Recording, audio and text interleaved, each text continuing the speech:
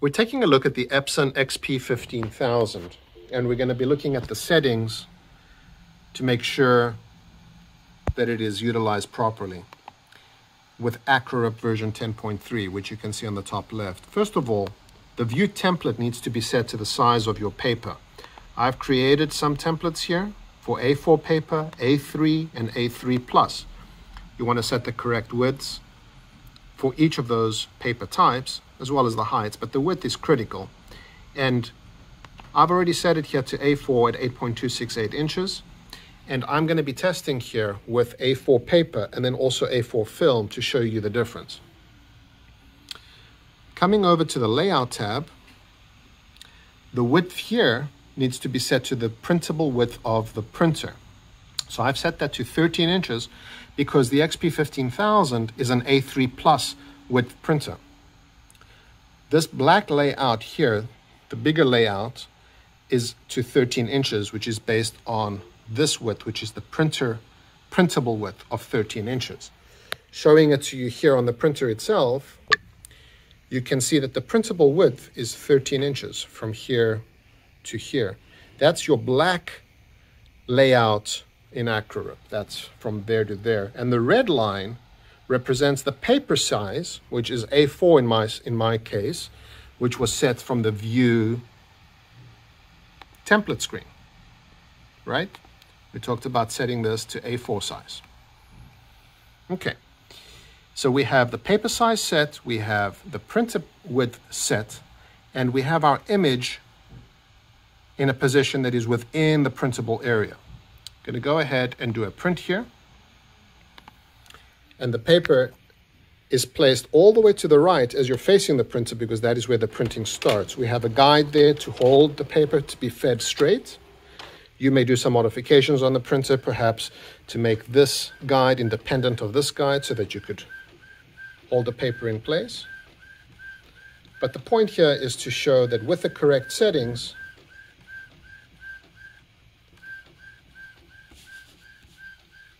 the printer will print the image in the correct location.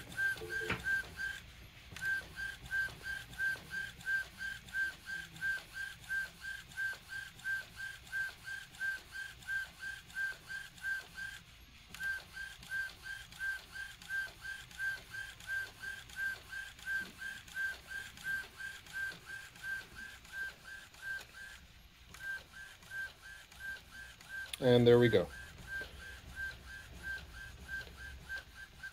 We'll compare this with the print on the screen. There's your print, and the print on the screen matches correctly. Next, we're going to be doing a test with DTF film. Exactly the same settings. Come over, hit print.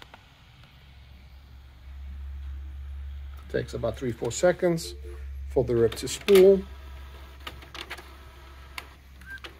And I'll open the cover just to give a sneak peek into what's going on.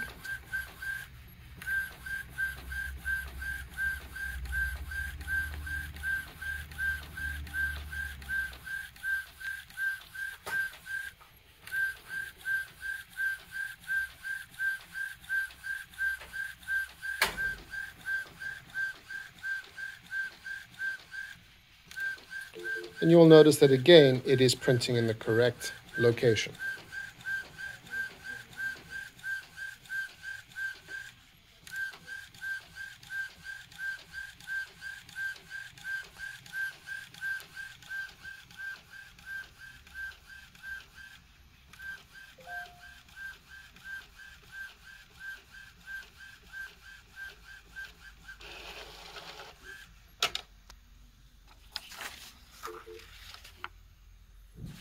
The printout matches the layout on the screen.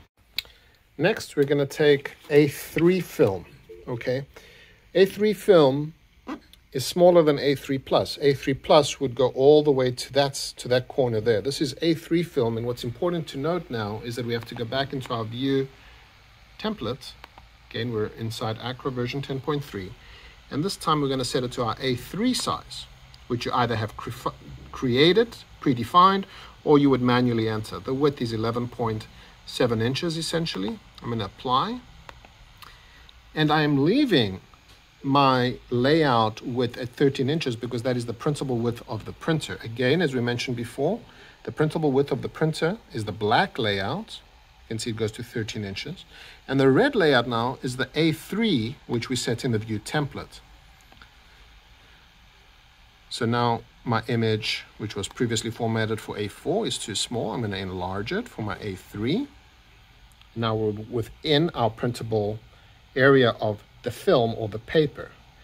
This to this represents the A3, which is in the view template, and this to this represents the 13 inches, which is the A3 plus, which is in the layout width section. Again, remembering that the film needs to be all the way to the right as you're facing the printer. We'll go ahead and do a test print here. And you may need guides to keep the paper going in straight.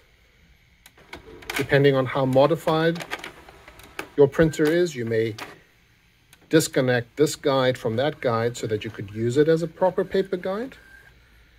But in most cases, it should feed just fine if it starts feeding correctly, as it is in this case here. Taking a sneak peek, you'll see that our print is printing correctly all the way from the one side to the other, because we have the right settings, both in the view template, which pertains to the film size, and the layout width, which pertains to the printer size. We'll wait for this to finish printing.